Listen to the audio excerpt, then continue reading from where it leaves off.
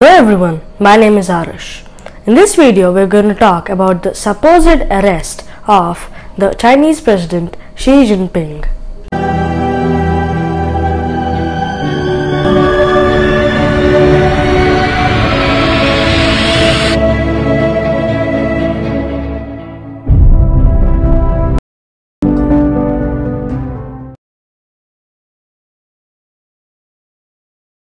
Firstly, let's talk about who is Xi Jinping.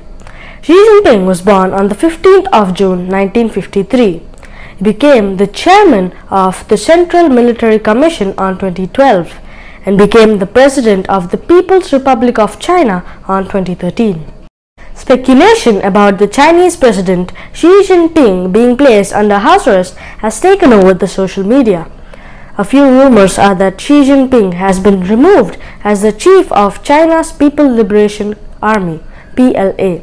Now, the capital of China, Beijing, is under the control of the army. This comes a day after a former top official security who has been sentenced to life in prison by the Chinese court.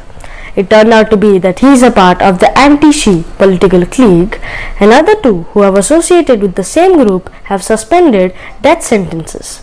Another three have received lengthy sentences of prison this week. Social media on Saturday was bubbling with speculation that the Chinese President Xi Jinping was deposed in a coup that began unfolding when he was away at Samarkand attending an SCO summit which commenced on the 14th of September. Meanwhile, other rumors circulating around the internet include Qiaoming, a general who serves the Chinese PLA, has replaced Xi Jinping as China's ruler. However, there is no official confirmation by the China Communist Party or the state media about these rumors. Jennfier, who is now residing in US, has posted a video on Twitter claiming that the PLA was moving towards Beijing. Also, 60% of the flights to and fro Beijing have been halted without any reason this Friday. We still don't know yet if these rumors are true, but if they are, let us hope whatever happens the right way for right reasons.